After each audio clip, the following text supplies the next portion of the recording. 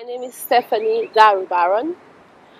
I live in P7, and that is on the southeastern coast of Dominica. My major for my bachelor's degree was educational administration, and for my master's I did the English language. My decision to come to the open campus was first of all because it was convenient for me. It meant I didn't have to leave my job, I didn't have to leave my family, my young children, and go out of state, leave them in somebody else's care.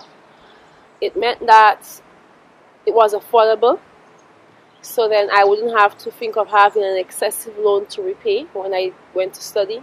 It also meant that I'll be getting a quality education, being in my own island, helping to develop its citizens, and not having to have any extra burden placed on my shoulders.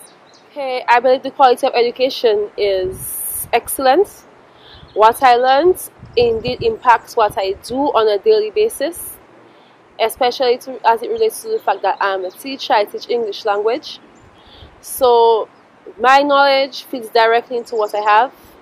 I believe that I gained a first-class education here at the UWI Open Campus. I would advise the individual to be ready to work hard, because nothing good comes easy. You have a lot of work to do. Be ready to meet deadlines. Be ready to be disciplined and to maintain a focus on your studies. That is the only way you're going to achieve success.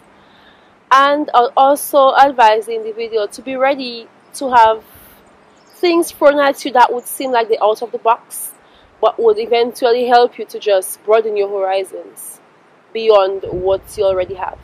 Here at Dominica, we have our staff at the Open Campus is very supportive. Any issue that you have, I don't think I've encountered any issue in the 5 years of study that I did that wasn't solvable. And the tutors within the Open Campus are qualified. They are there to meet your every need within a reasonable space of time.